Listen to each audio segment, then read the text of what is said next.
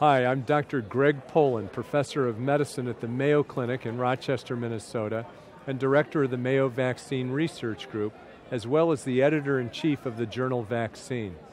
I came here today to speak about personalized vaccines. Another word that's been used has been precision vaccines. The idea, not so much that we would make a vaccine for an individual person, but that we would begin to use age, disease state, medical condition, genomic information, and systems biology or vaccinomics information to begin to do several things. Predict who should get a vaccine, what dose they should get and how many doses.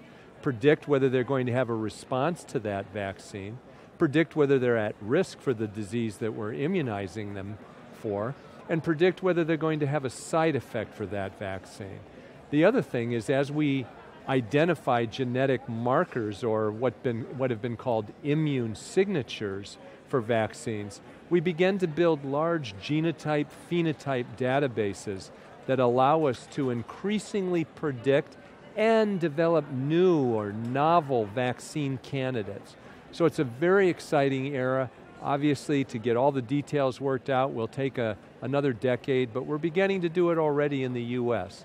When I started in medical school 30 years ago, we had one influenza vaccine and we gave it to everybody.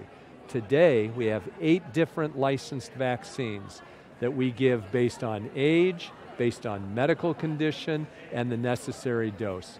So keep reading, stay tuned, and you'll hear more and more about personalized precision vaccinology. Thank you.